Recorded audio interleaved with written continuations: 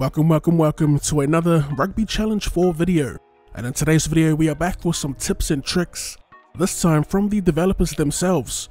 Alright, so there's been a little bit of an update on the Wicked Witch forums, or the Wicked Sports forums, and I'll be talking you guys through it. So, hey Rugby Challenge fans, just wanted to say how grateful we are for your support / feedback, and it is something we obviously anticipated releasing our early access build for you all. We are keeping a close eye on all of your bugs and suggestions, and we'll try to respond to those as best we can. Alright, so that's pretty much one of the reasons why I ended up sharing the forum or sharing the websites in a pre-release video, because I noticed no one was on there giving suggestions and giving their thoughts on the upcoming game, and now that the game is out in early access, I can't stress that enough.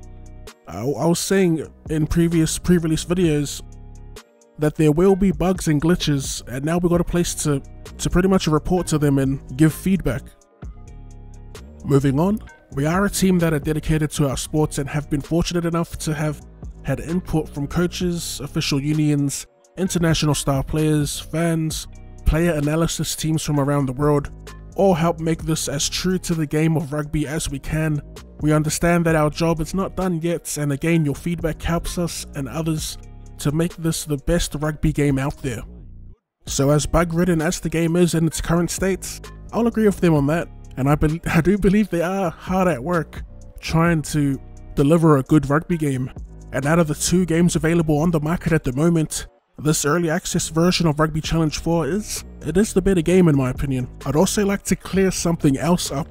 I know it's been like 3 or 4 years since Rugby Challenge 3, and just because it's been that long, it doesn't mean that they've been working on this game for that amount of time. Also, another thing to note during development, they've only recently acquired the Unreal Engine technology, so I believe that is why the AFL game was delayed a few times. That is why I was predicting last year that the same thing would probably happen to Rugby Challenge. I think if they were to start from scratch, we probably wouldn't see a new rugby game at least for another few years. But yeah, that's just my 2 cents on it. There's a lot of things to consider before just blindly calling something trash.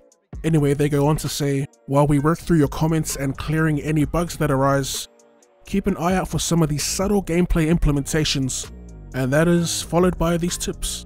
At rucks, forwards have now positioned themselves as pods beside the ruck, sometimes one-man pods if you've committed too many players, and watch the backs move in behind them.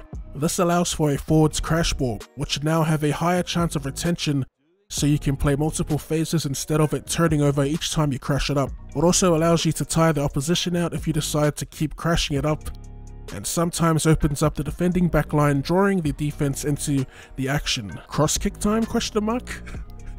Yeah, I've started noticing that. See, the problem with me is I'm a notorious button masher, so sometimes I'm overcommitting in the ruck, and I don't really get many forwards. Oh well, there's always at least one forward, as they just said, ready to run the ball up. I've definitely noticed it though, like when you start to play the game how it's intended to play.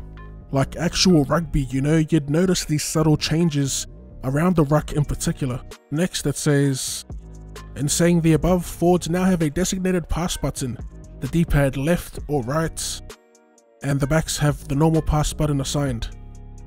It's not new, but I guess they're saying that for people that are complaining about no forward play. Next it says, at rucks / mauls, the forwards are now the main people joining these when committing players. No longer should you see the whole back line in there with props ready to take the drop kick at the back. That's another one of those subtleties I've noticed. More forwards in the ruck, more forwards in the maul, and not seeing many backs being committed unless it's me overcommitting, dragging my fly half in or whatever backs are around the ruck. Next tip, each team has been assigned particular playing styles depending on where they are based in the world. Northern Hemisphere should now be using more tactical kicking / box kicking and structured forward and back play.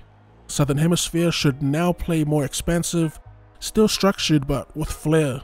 Fiji specifically should have a higher risk pass / offload chance for those passes they seem to magically get away with. South Africa should have a balance of Northern Hemisphere and Southern Hemisphere styles with their mighty kickers and their Colby flair. Alright, not bad. I'm pretty sure each team has specific sliders, so Maybe they've readjusted those sliders. Next, the fullback comes into line every so often automatically, now acting as another man to pass to, which you can still do manually if they're not there when you want. Yeah, we already know about that option as well. Oh, automatically. That explains why my fullback sometimes isn't there when the opposition clears, assuming it's the same for defense. Next, when making a break, support shouldn't be too far away now, generally wrapping around or running beside you as a passing option. I've definitely noticed the support players much better than the last. Next, halfback is the main passer at the rucks now, definitely noticed that. Specifically in sevens when you have to wait an age for him to get there, unless he's extremely far away or under the ruck himself. Next, general kicking aiming direction has been sped up. Before it used to take an age to move the aimer across field. Agree with that, and have noticed it's still, I don't think it's fast enough in my opinion. For the next tip, the grubber and chip kick in behind the defense no longer results in a magnetic automatic catch from the other team, and now actually allows you the chance to regather the ball if timed and positioned correctly. I haven't used the chip or grubber that much, but I'll definitely give it a shot. Next, the set play crash balls don't require you to fend most times when running straight to a defender. That's interesting, as players should now carry momentum based on their strength and be able to boulder past. For example, try using Nandi Laumape on a dummy switch square option on the PS4. I was wondering why it was so easy to break lines. Oh, no, it's not always easy, they don't always break the line, but during certain hit-ups or certain crash ball plays they do. That is, I don't know if that's good or not, but I guess it's stat based, so you gotta have a gun center. Damn, I should have bought Semi Radradra. If you've been watching the Reds career, nah, you'll know. If you know, you know. Finally, passing needs to be more precise now. If the pass is not on, i.e. the player you're about to pass to looks offside, don't pass it, you stupid idiot. Or expect to have a few forward passes in game. Noticed heaps of forward passes, so I guess they're trying to cut down on the hot potato cheese, which is good if you're playing against other players, I guess. I'm not much of an online player because online matches just typically turn into an exploits fest or cheesy tactics fest. Yeah, that's not my cup of tea. Anyway, they then close by saying happy gaming and keep sending us through your feedback. So that's it. A whole bunch of tips and tricks from the developers themselves, plus a little updates. Hold on.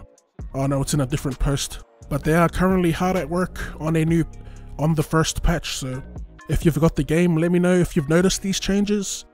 If you haven't got the game, let me know if you're going to buy the game. Let me know in the comment section down below. But yeah, as always, for more Rugby Challenge 4 content, be sure to run it straight at this like button. Subscribe to the channel if you're new. Thank you for tuning in, and I'll see you later.